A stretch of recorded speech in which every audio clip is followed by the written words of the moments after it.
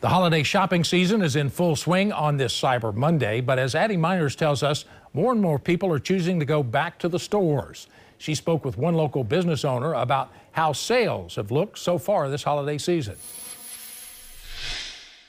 What seems easier to you? Going online and making a purchase with just the click of a button, or going into a store to make your purchase?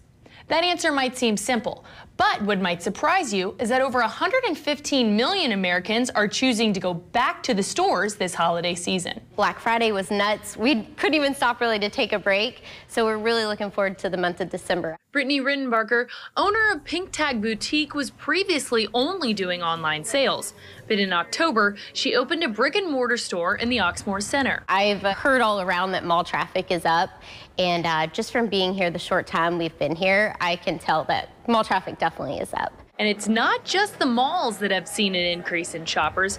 Forbes reported that in-person shopping on Black Friday was up almost 3% compared to last year, and up almost 5% in standalone stores. With COVID, we all had to kind of shop online, and I think just from hearing the customers walk into the store, people are happy to be back in the store, and they a lot prefer to shop in person. According to a survey done by Retail Dive, the reason consumers are going back to in-person shopping, they enjoy the store ambiance, while others have concerns about shipping delays.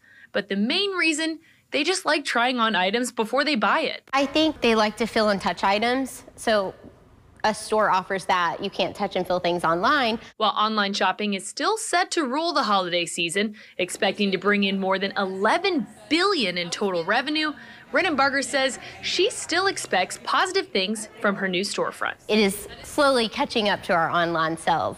Not as great still, but we haven't been here so long, so we'll find out. Addie Miners, WLKY News.